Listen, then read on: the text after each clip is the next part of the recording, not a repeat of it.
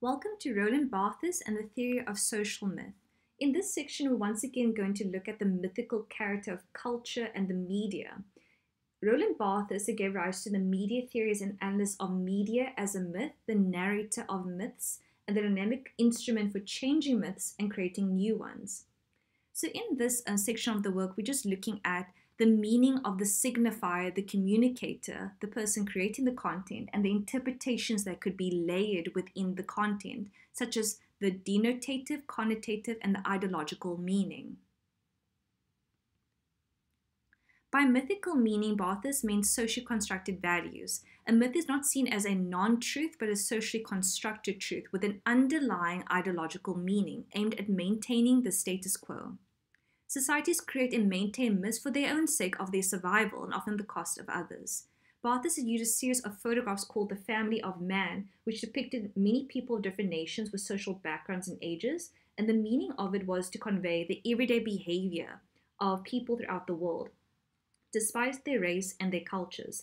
Within that series of photographs, the communicator is implying that birth, death, work, knowledge, and play, irrespective of our differences, are universal, which he calls the universality of being. The myth hides the real fate and the state of man, and namely extreme differences in power and wealth. And then we do have some quotes on page 253.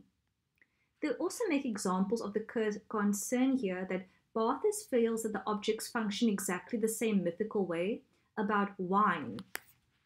Wine, for example, is not just one drink among others in France, but a totem drink. Corresponding to the milk of the Dutch, the tea ceremoniously taken by the British royal family, it is the foundation of collective morality.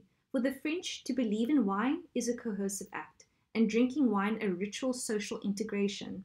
In generating mythical meaning, cultures seek to make their own norms seem fact of nature.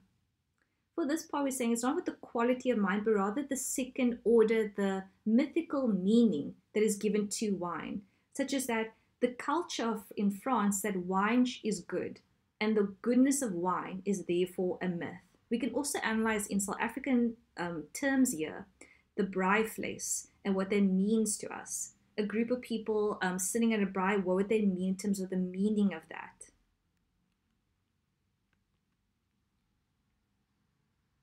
So here we have sort of the explanation of what I was just talking about, which is that beyond what you're looking at in the media content, can you find the second order of meaning, the mythical meaning that's being conveyed?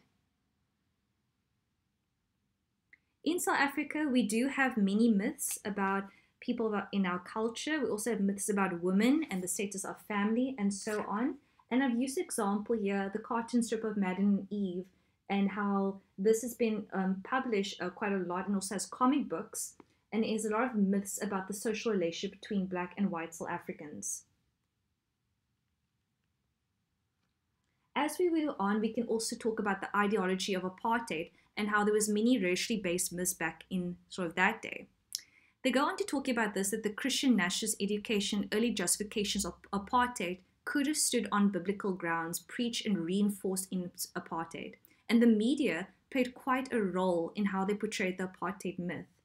On page 254, we have some examples of that you can look through in your own time, and about sort of how Africans played negative roles in South African films, such as that whites and blacks did not appear together in the same television advertisements.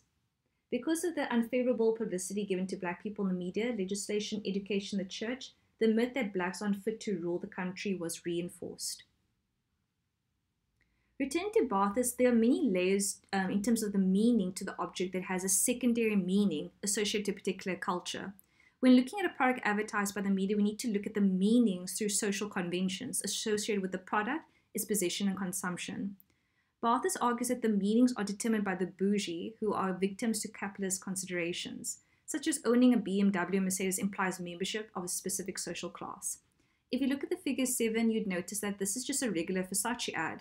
But if you look at the secondary meaning, it's implying that due to buying these products or being part of the Versace brand, that you are not part of that sort of other lower economic class. We also have binary opposition here between what is considered to be the rich and what is poor in Levi Strauss's sort of theory there. adverts do reinforce myths.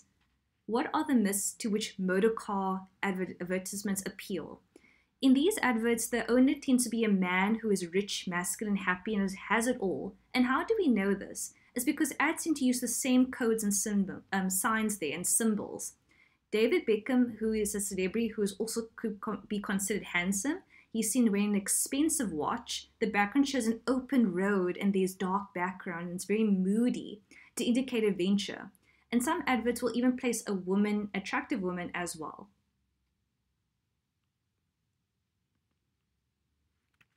The relationship between myth and stereotype is that myth is social beliefs are mainly communicated through stereotypes. Stereotypes become part of the culture of a particular group that members accept them. Example is during a party there were many myths about Black people, that they are criminals, they can't rule country, and so on. People who support a party did not question those myths and notice how they also benefited from these myths.